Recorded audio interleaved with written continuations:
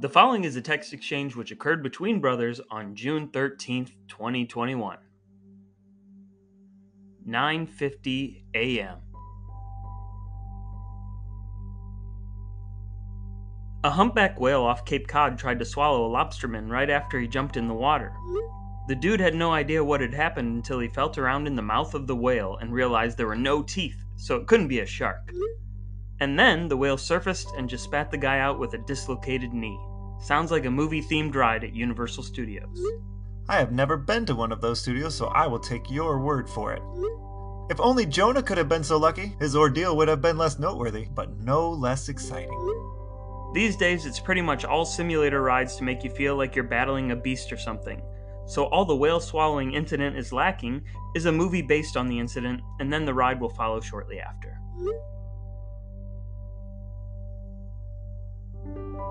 Straight from the heartland, this is Things I Text My Brother.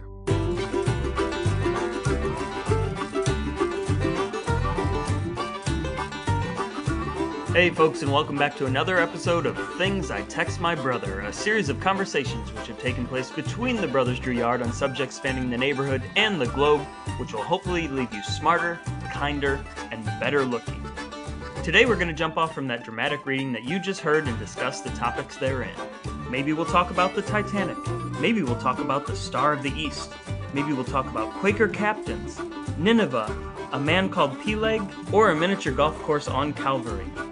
But we haven't plotted our exact course yet because we want you to join us on that journey. That's how it works on Things I Text My Brother. I'm Jeff. This is Brad. Let's talk about our texts. But before we plunge into the possibly dangerous, whale-infested waters of the text that we mentioned a moment ago, we need to take a look back because it's always important to make time to cleanse ourselves of our past sins and to continue our boundless quest for self-improvement through worthless information. Thus, it's time for Ablutions and Edification. Unfortunately, as is often the case these days, I need to start things off with my own ablution, which I'm very embarrassed about. Pull it together, Drouillard. I know, right?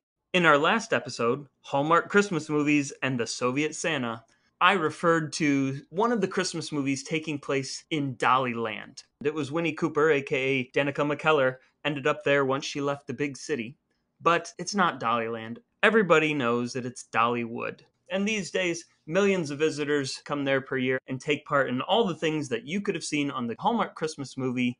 I think it was called Christmas in Dollywood, featuring Danica McKellar, aka Winnie Cooper. That is my ablution.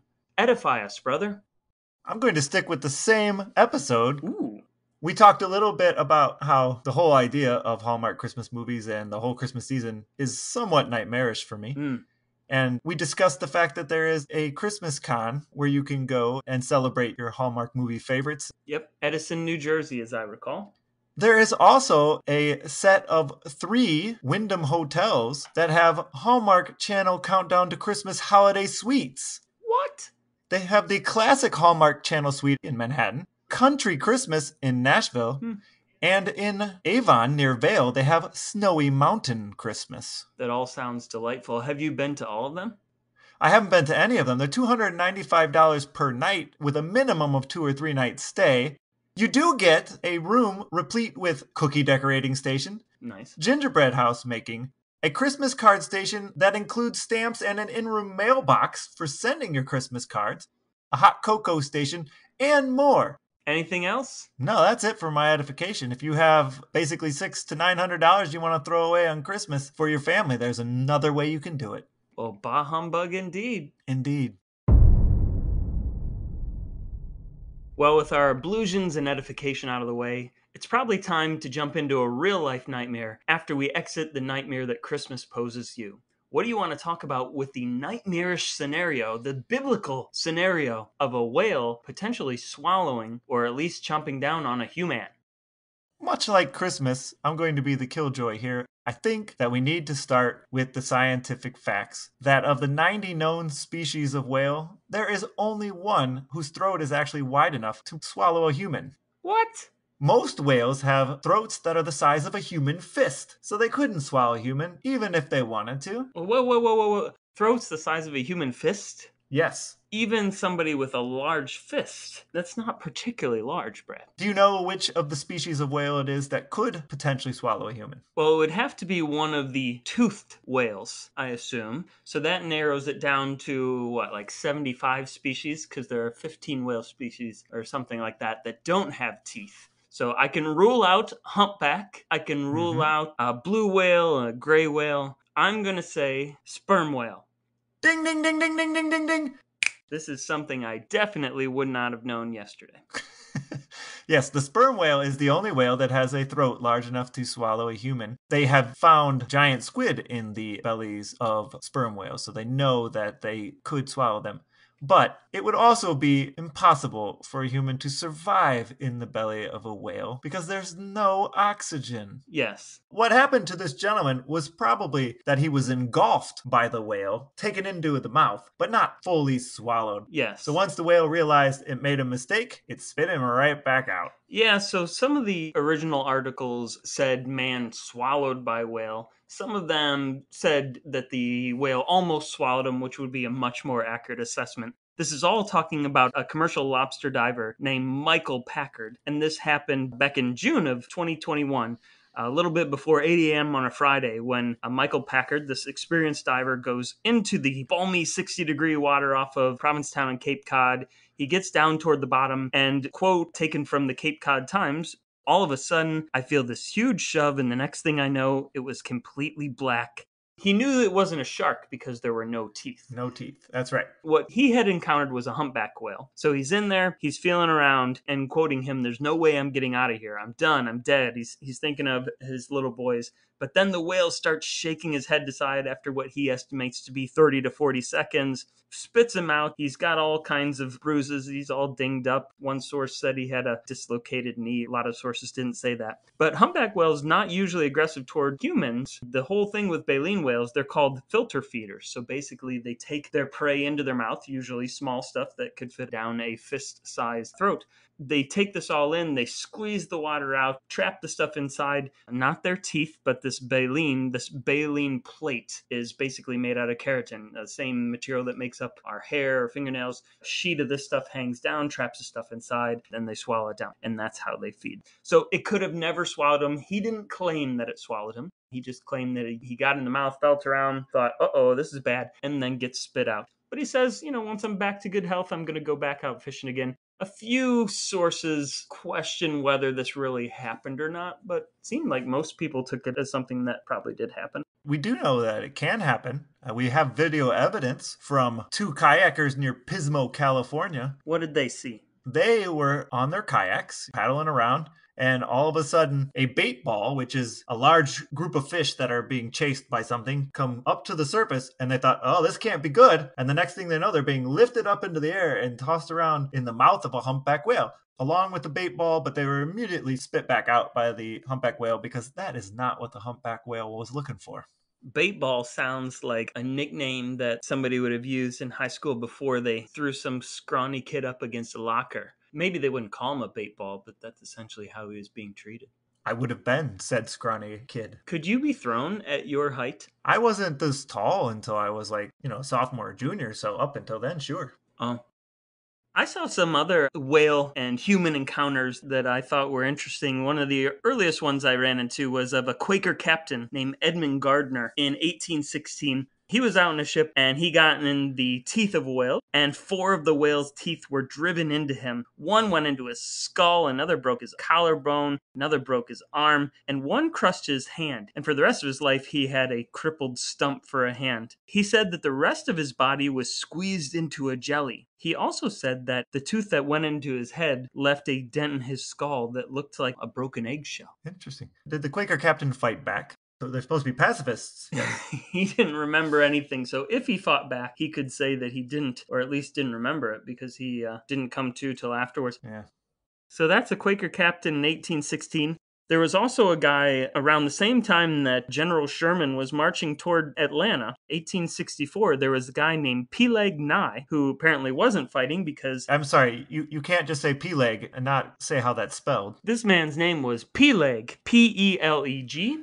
Oh, okay. I did go to listen to an author named Nils Brockman, who gave a talk that you can find called Chasing a Whale Tail, which is available on YouTube. He gave this talk at a library, and he wrote a book about Peleg, the Jonah of Cape Cod.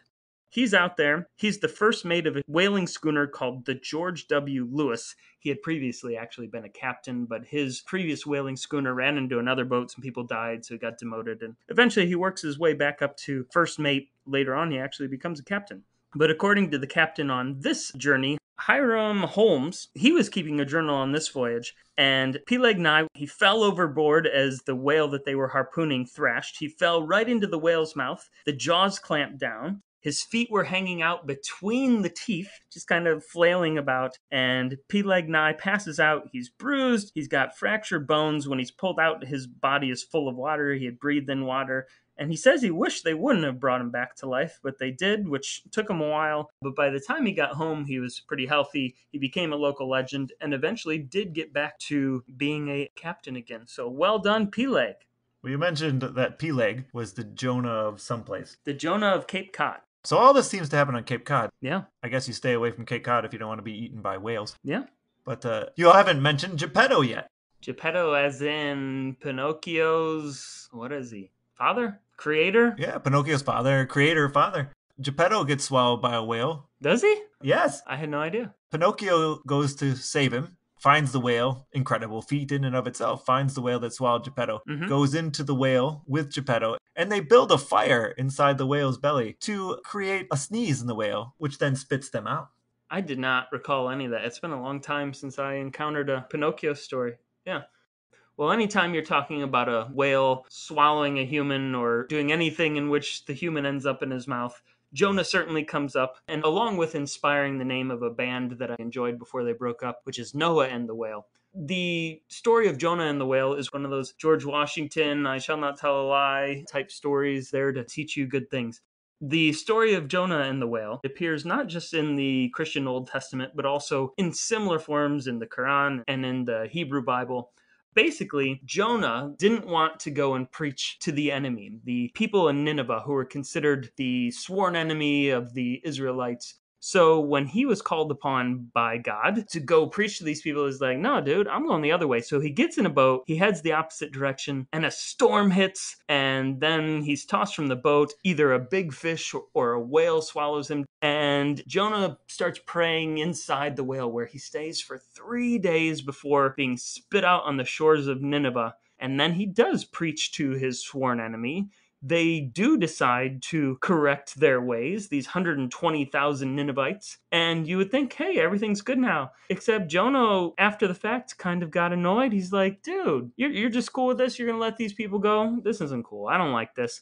And whereas initially God had put a little vine growing over Jonah as he sat outside the city pouting, he sent a worm out to eat that vine so that Jonah didn't have any shade from the sunlight. And at that point, he's like, Jonah, pull it together, buddy. There's one of you, and you're worried about having shade, when what you should be worried about is the 120,000 Ninevites that have just turned their things around and become good people. And the moral of the story, Brad, is... if you get swallowed by a whale, you should pray a lot.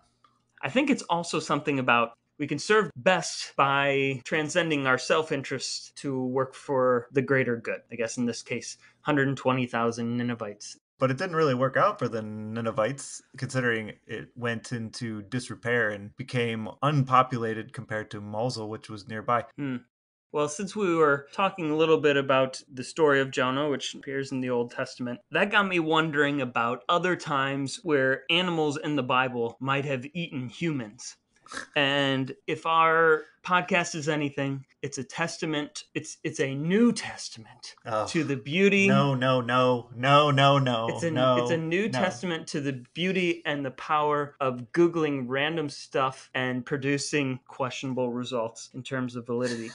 But now that sounds right. One thing that this did generate for me is somebody's list. It was bible.knowing-jesus.com, one of the foremost experts on animals eating people in the Bible. They, in fact, listed 41 Bible verses. Who are the other 3 experts, if they're one of the foremost? That's a good question. The other ones would be Well, probably Jesus. All right. He knows and sees all. Santa also knows and sees all. Well, MC Hammer, he preaches. So yeah, according to bible.knowing-jesus.com, not directly from Jesus, Santa Claus, or MC Hammer, the 41 Bible verses about animals eating people, I looked through them to see what those were. To be perfectly honest, I got bored about 14 into the list because I had made it a dozen, maybe a baker's dozen into this list, and I had noticed that so far the only thing eating people were generic beasts or wild beasts, a lot of birds preying on people. Those things are all happening in Genesis, Deuteronomy, Ezekiel, Samuel. It's just a whole bunch of beasts and birds eating people. Things get a little more varied once you get into First Kings when dogs start eating the people while they're in the city, but the birds still eat the people when they're outside the city. Is that why people were so quick to excommunicate turtle doves? Because we as humans have a history-long hatred of birds eating us? I mean, I guess, at least in the Common Era. Well, the Old Testament is even before, so yes. Yeah. It is worth giving the story of Jonah some credit, though, because whereas our whole story began in Provincetown in the year 2021, when Michael Packard was taken into the whale's mouth, at least the whale in the story of Jonah, at least that whale actually swallowed the person, like so many of these articles on other people claim to have done. I think we've settled that whales can't actually, well, a sperm whale might be able to swallow a person, but generally they do not eat people. And we knew from a previous episode that sharks kill very few people every year. In the United States during the 2000s, it was about one person a year on average.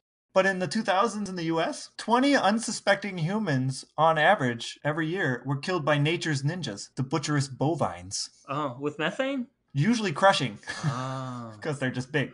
One thing, you were just mentioning sharks, and I had a thought.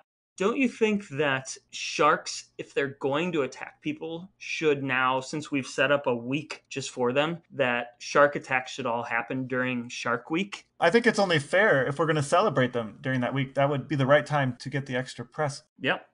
Going back, talking about another person who was actually swallowed, there is a famous story about a guy named James Bartley who was taking part in a whaling expedition off of the Falkland Islands back in what would be the late 19th century. He was attacked. He was swallowed. He was caught in the whale's stomach, but he was able to breathe, he said. It was just kind of hot. Apparently passes out, ends up in the whale's stomach for different accounts say a different length of time, 36 hours, a couple days. His skin isn't doing well in there. It's getting bleached by the gastric juices. Some people say he was blinded by this, although some people say he basically popped out, they dumped some water on him, and he got back to work. Apparently, in another article I read, mentioned that this story, along with others, were being used essentially as a proof of the validity of Jonah's story in the Bible. And there was a college professor at Messiah College in Pennsylvania in the early 1990s. His name is Edward B. Davis. If anybody wants to know a whole lot more about this, you can look up his article, A Whale of a Tale, Fundamentalist Fish Stories.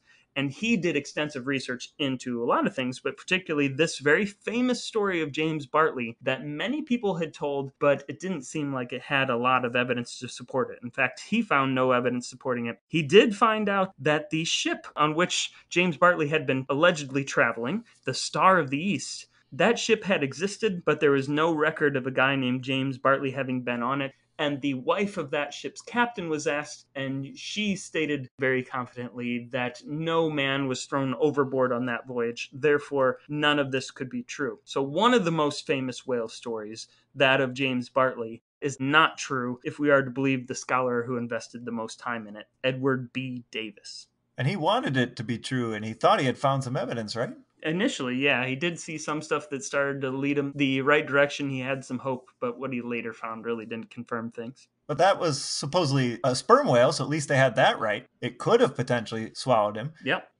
Yeah, so I was looking up other stories of survival at sea. Ooh. And one of them is a Captain Oguri Jukichi from Japan. He and another sailor survived for 484 days floating at sea. It's the longest known survival. And they survived eating soybeans from their cargo as they floated around and were eventually found off the coast of North America.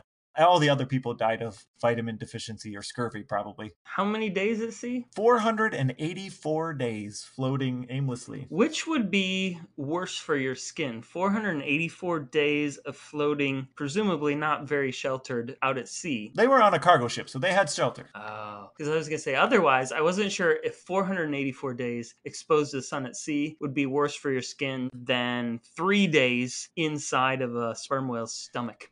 Because we talked about stomach acids being able to eat through razor blades and things, right? Yeah, razor blades. I have to assume it's going to be the gastric juices would be much worse. Good call.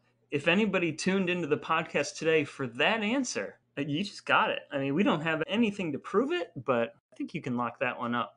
Generally speaking, I would encourage our listeners not to take our word as gospel, but I think this one is solid. Even though you did say we were doing the New Testament here recently. So don't take it as gospel anyway. We have created the New Testament. I don't remember what it was about. So now you're just confusing everybody. Yeah. My favorite story of survival, though, is there's a guy named Arthur John Priest. What was his name? Arthur John Priest. So wait, Father Arthur? He wasn't a priest, but his name was Arthur John Priest. Very confusing. I know, we're just confusing everyone now. So Arthur John Priest survived the sinking of the Titanic in 1912. Obviously, lots of people survived. But prior to that, he survived a collision between the Olympic and the HMS Hawk in 1911, which was a tragic event.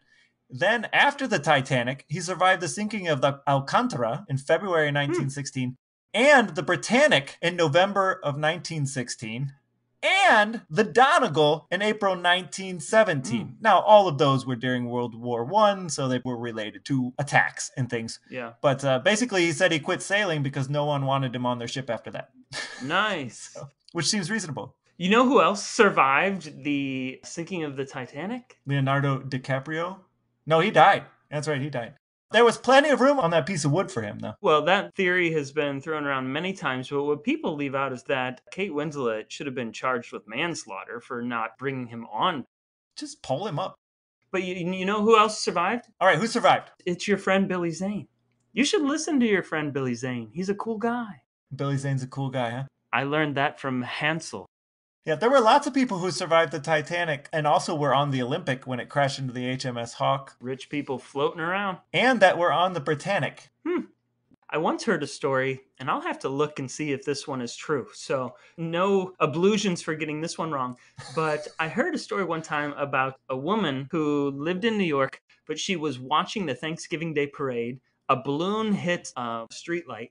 It fell down on her head. She got some kind of injury, sued Macy's or the city of New York or somebody, won a settlement, bought a much bigger, fancier apartment, which was later damaged when a student pilot who happened to be an obscure New York Yankees player flew his airplane into her apartment by accident, which she wasn't there, but she was having an equally bad run of luck there. I don't know who she is or if this is true, but if I do see her, I'm not going to hang out with her. And I believe that is true. We went to the Macy's parade one year, my family and I was doing some reading about the mishaps that happened. And I did read a story about that. I don't remember the woman's name, but yeah, that sounds right. Well, spoiler, guys, this might not be an ablution, but you could potentially hear more about this in a future episode. Just send us a message. What do you know about this lady? Or anything else.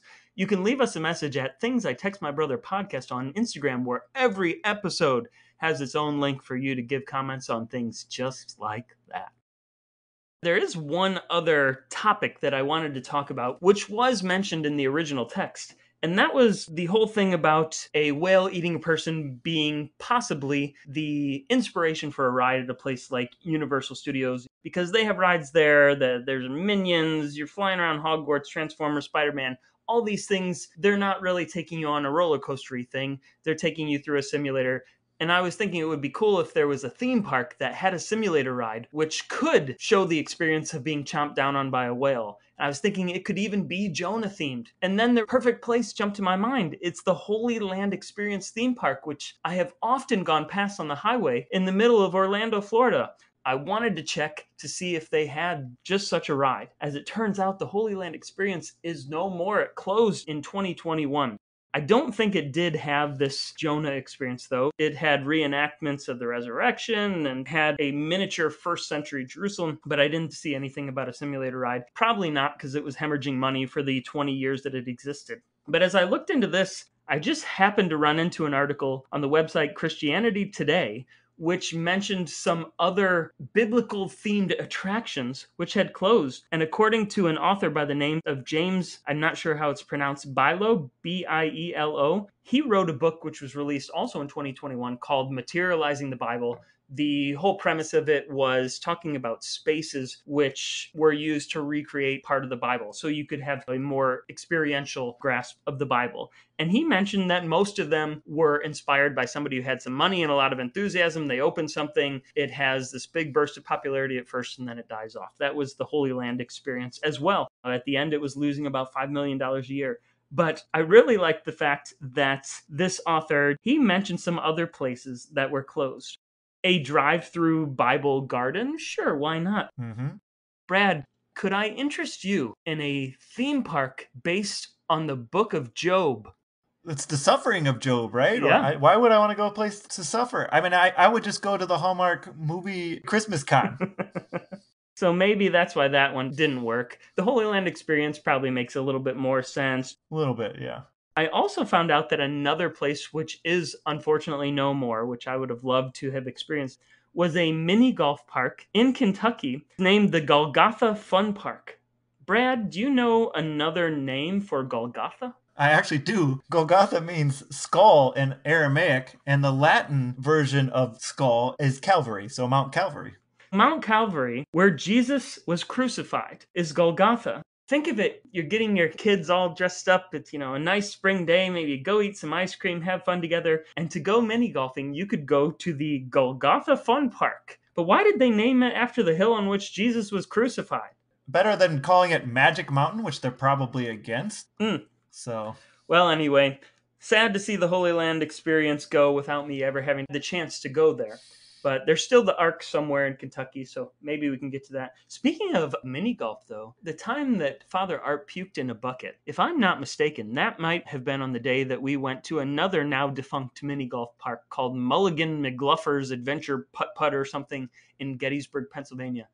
I think that was the day that our father most famously vomited into the yellow candy container. Yeah, the Tupperware container. Which you might have heard mentioned in our 50th anniversary episode way back when. Well, it was definitely Gettysburg. Yeah. We were doing the Gettysburg tour on cassette tape, and we were listening to that in the big tan van and driving around. It was definitely there, so it could have been. Well, Brother Brad, one man who will never again puke in a yellow candy bucket is our Father Art, and we're going to ask him some questions.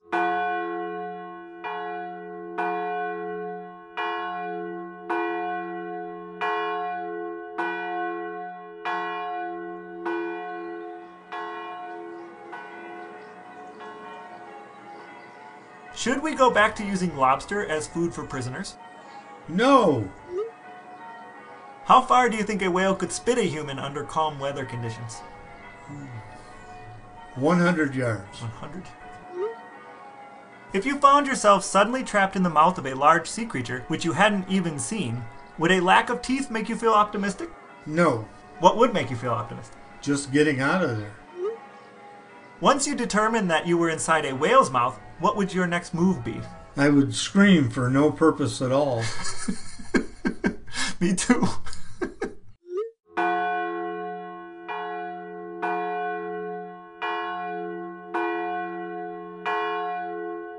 Well, folks, now that we've heard from Father Art, it means that our time together is coming to an end for this episode. We've said just about everything we're prepared to say about nature's ninjas, Noah and the whale, Geppetto and the whale, unlucky sailors, bait balls, and miniature golfing on Calvary. But fear not, just as soon as we can dig back into the archives and find another gem of a text exchange, there will be another episode coming your way. In the meantime, you can head over to our Instagram at Things I Text My Brother Podcast to drop us a note about what you liked, what you didn't like, or to tell us about something that we got totally wrong. You might even have time to go tell a friend, an enemy, and a total stranger to give us a listen as well. If you manage to do any of that, the fraternity of Drouillards will be forever grateful. But most importantly, thanks for listening, and we'll talk to you next time.